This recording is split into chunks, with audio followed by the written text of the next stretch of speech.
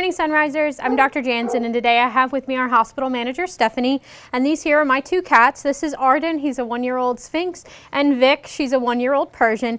And today we're going to talk about parasites in cats. We hear about worms in dogs all the time. People get their new puppies, we give them dewormer.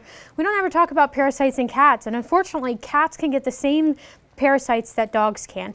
So they have external parasite, fleas, ticks. Obviously Arden doesn't have any fur, but Vic is a great candidate for fleas to want to get in there, especially if you have indoor, outdoor cats in particular. Even with dogs and cats living together, many people don't think about fleas and ticks, but unfortunately, if you end up with fleas on your dog, unless you're treating all the animals in your house, cats included, those fleas are going to continue to be a problem. Cats will also get intestinal parasites, so that includes your worms.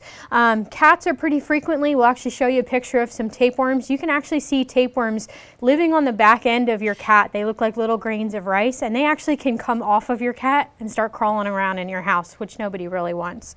We have a wonderful product called Profender, which is a topical that we can put on your cat, and that will actually kill the intestinal parasites. So you're not having to give your cat any oral medication, because that can be very difficult to do.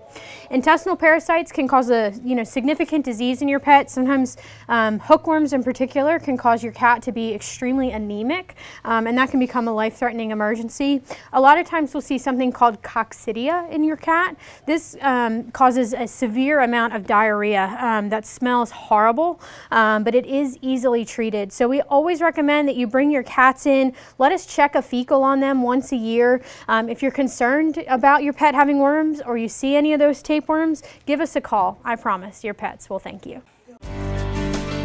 WCBI Animal Health with Dr. Emerson was brought to you by Emerson Animal Hospital in West Point.